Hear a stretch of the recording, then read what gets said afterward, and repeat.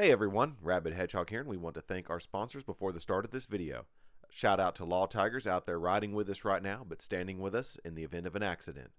Need custom racing leathers or gear for the everyday ride? AGVSportUSA is here for that, and based out of Argyle, Texas, and serving riders nationwide. Also, we want to thank Doug Crawford, an independent AMSOIL dealer, for providing us with the fluids that keep our machines running well on into the future. Visit the description below for web links and contact details to get in touch with them today.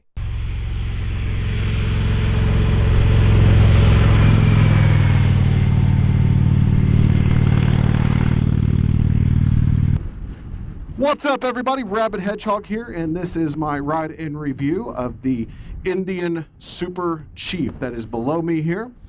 This is out of Indian of Oklahoma City. It's actually out of their demo tour that is going on today.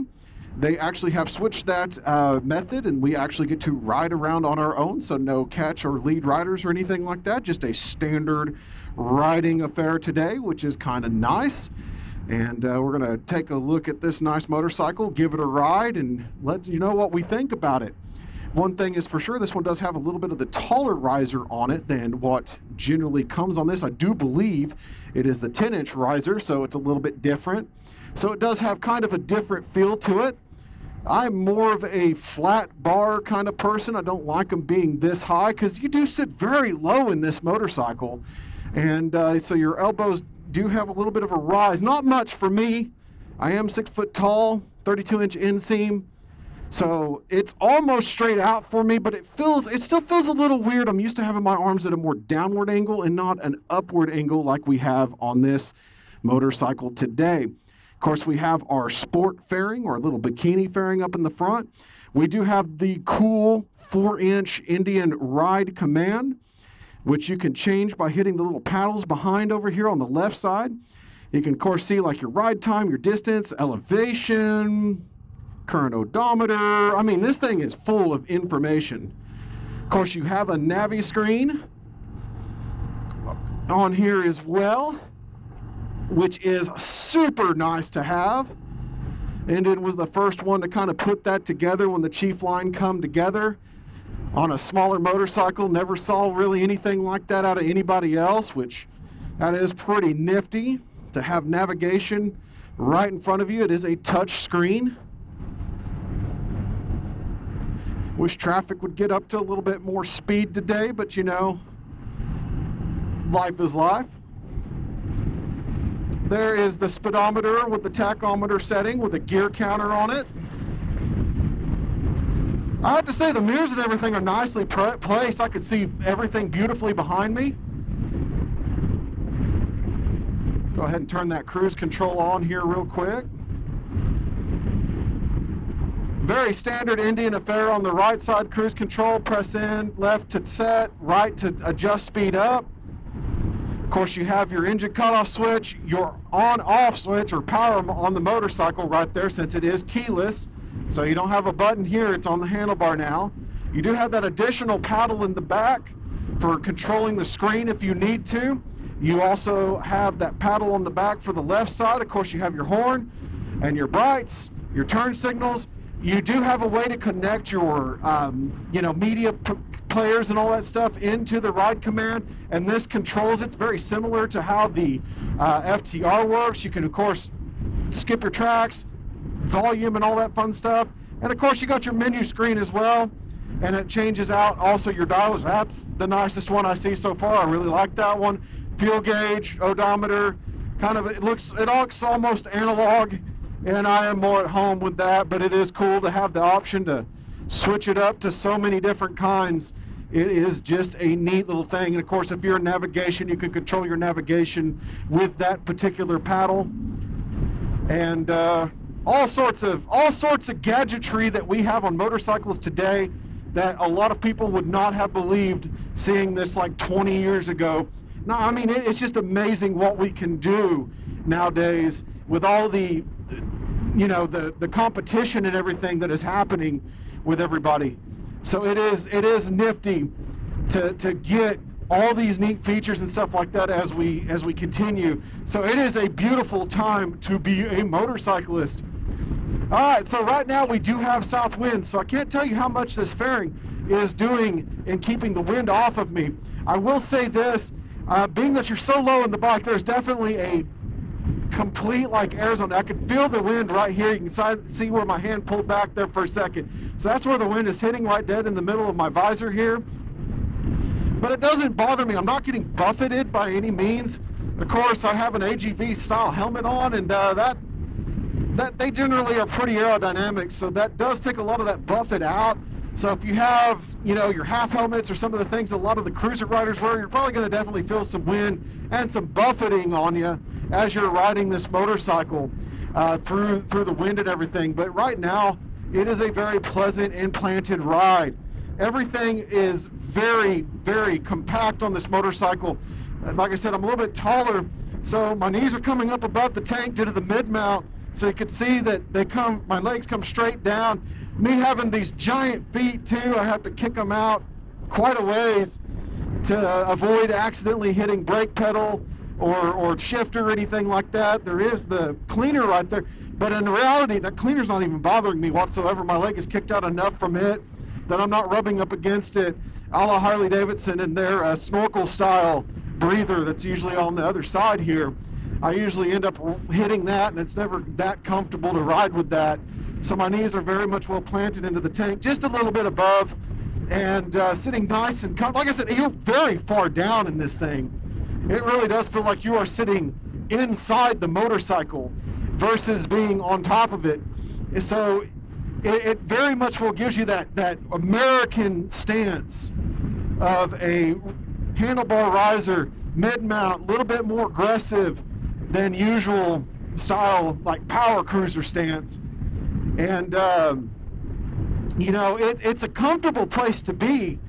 It's just that you're so low, and I mean, you could tell this motorcycle has some sportiness to it. I mean, it is called the Chief Sport. We have inverted forks on this bad boy. We have piggyback shocks in the rear. We have really nice suspension, I might add, because Oklahoma roads, you guys hear my voice all the time, you know, and it's awful to be sometimes in Oklahoma on a motorcycle unless you got something that's got really good suspension. And that's why I have chosen the motorcycles I've got now, because they're all ADV or FTR or something that has long travel suspension, and that way it's just nice and comfortable. I mean, my foot hit the ground so fast right there, it took me off guard because I'm so used to being up in the air a little bit more. Woo, yeah! I mean, 116 to Thunderstroke. I just went over that huge bump and it didn't throw me off or anything. But that huge 116, just way enough power for this bad boy. Very, very spot on. Fourth gear right now at 45 miles an hour, a little over 2,000 RPMs. It is simply not working. It doesn't have to work. It's just like I am all power and I am all knowing and I will do what I want.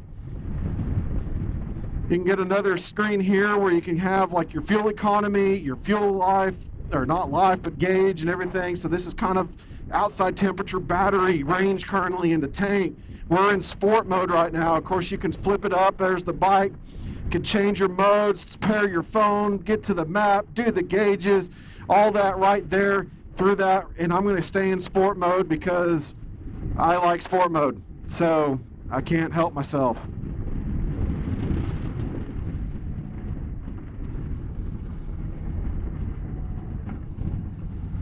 Ooh, engine braking is fantabulistic on this thing. Steps down real nicely. Brakes, Brembo, you know, Brembo grabbers. What, you're never going to go wrong with Brembo grabbers. Oh man, they grab good. So much power, so much stopping power too. This thing is a whole lot of engine and not a lot of metal around it. This is power cruising once again. Oh yeah, that's the stuff right there. Instantaneous torque. It's almost like riding an electric motorcycle just because there's so much engine in there that it just rides really, really well. And this is not exactly the best of road, that's for sure. And I'm kind of intentionally hitting these bumps to test the suspension out. And I mean, it is doing very, very well. Hardly anything is transferring into my skull or chattering my voice or anything. It's just working rather well. Woo, I need to get up there because this thing wants to get up to speed without any hesitation whatsoever. Yeah, like I said, I'm not 100% sure this is the stock one. I think there's a slightly smaller riser on the stock, and this one's the tall. And I would prefer it being just a little bit lower, not because it's going to make me numb or anything. It's just because I like being down on the bar. I like having a little bit more control. You know, that's why I ride the FTR. That's why I ride the V85 I've got, is because it's more of a standard style motorcycle, and you can get some very good turning out of those and very good leverage, and you just feel like you're more in control than when you're sitting down on the motorcycle. But this guy, once you get used to it, you can feel how well this chassis is handling everything and how well sprung it is. There is no play in the handlebar whatsoever. There are many times when people put risers on these things or taller bars or stuff that the bushings and everything, there's something in there and you get that wobble, and that comes from even some of the factory ones or some of the dealer ones straight out, because the bushing types they use and stuff, and you get just like a flex in the bar with this kind of riser, and that's why I've never been another reason why I'm not a fan of them. But this one does not flex like that at all. It's very solid and very well planted. You know, and one of those things of over time, will it change? We never know. I know a lot of Harley Davidsons with their stock bushings and everything like that, those would tend to fail. And of course you'd get that handlebar walking back and forth on you, and that was never fun to borrow somebody's motorcycle or be riding one when that handlebar was moving about on you like that. Man, these are fantastic brakes. Very good feel. I mean, they are spot on. They are where they need to be. I can hit that back brake. I mean, this thing is coming to a halt. I got it to tap into the ABS there for a second. Grab both of them. Oh man, that haul your face into your helmet kind of stopping power. And that is fantastic. Most cruisers are so lazy when it comes to the braking packages. And this one is definitely spot on where it needs to be.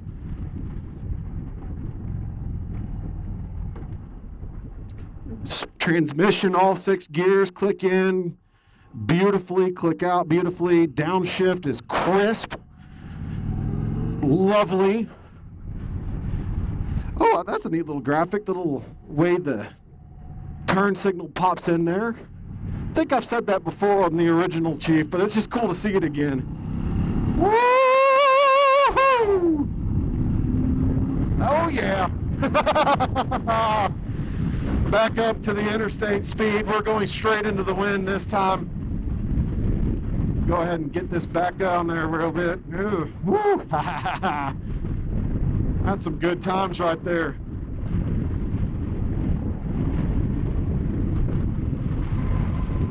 Not really being bothered at all by the semis coming by or anything. Like I said, we are going straight into the wind, so we'll get some turbulence coming off. Don't feel anything buffeting me around or pushing me around. The Chief definitely has its stance on the road as a heavy cruiser, and it does not move for anything. Very well planted in the grooves, very well planted with high-speed trucks going by and the wind pushing. There is nothing to worry about with this bad boy here. It just continues to ride the way it needs to ride. And it is a fine rider. I'm doing my best not to touch down, y'all. I have a problem with taking motorcycles out and scraping pegs and doing horrible things when they're not mine. And I've made a vow to stop doing that. And so far I haven't done it yet, but I can tell you it comes close. I'm using my foot, like I said, it's so far out. I was actually touching my foot down, and that definitely tells me I was close to touching it down. It didn't take too much lean angle to do it either. And that's the disadvantage to having a motorcycle like this. But the thing is if you're using it for what it's designed for, cruiser, just a nice Saturday, Sunday ride and just going down the straightaways, down the boulevards and just soaking up miles. This is a very comfortable place to be. Will it do some work in the canyons? Absolutely, it will do some work in the canyons.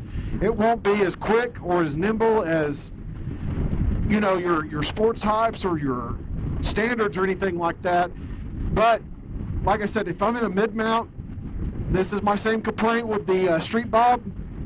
I would prefer the handlebar to be down in a more controllable position, in more of that standard position. And that way I feel like I'm a little bit more in control to the motorcycle than just sitting in it, basically. Man, this thing just easily, I mean, this thing is not labored at all.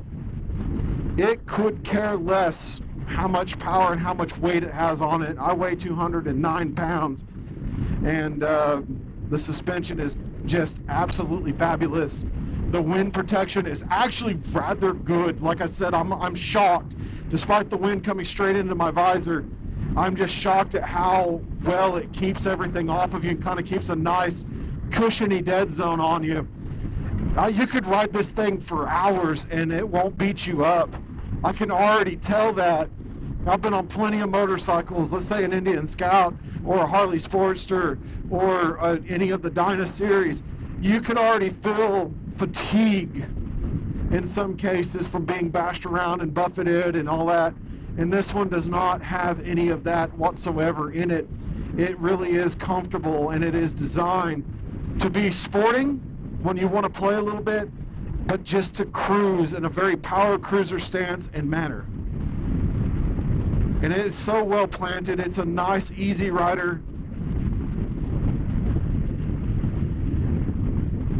And a lot of people can appreciate this. This is the whole thing that I'll have to say, is that they listen. I know that this looks squarely at the Lowrider S, and it beats it. I mean, it's so much more refined. It is just a better looking motorcycle. It is a better feeling motorcycle. It punches well above its weight. Well, I guess it would be, it's punching at its weight because this thing is a heavy thing, but it just does so well. And it's a welcoming place. I feel very, very welcome on this motorcycle, and it's a very good rider. And I could see this being somebody's best friend for a long time to come if they were to choose it.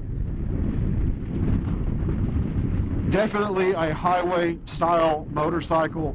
Right now our temperature is in the 70s or so, and 73 I believe it was. And right now there's no heat coming off of it that's bothering me whatsoever. This motorcycle's been ridden all day at 74 degrees it looks like. But this motorcycle's been ridden all day long. So that engine is plenty hot, and it does not translate to the rider whatsoever, which is a fantastic thing. Like I said, I'm trying not to drag it because I know I can, and I know I will if I'm stupid. It's not my motorcycle. Oh, the way it just pulls out of those turns and just flies. Woo! Man, when I go back to cruiser life, because I've done that a few times. I keep going to cruisers, and I realize that I'm too hooligan for that. Even at my age of 37, I still play too much. I found myself a cruiser that definitely fits the bill.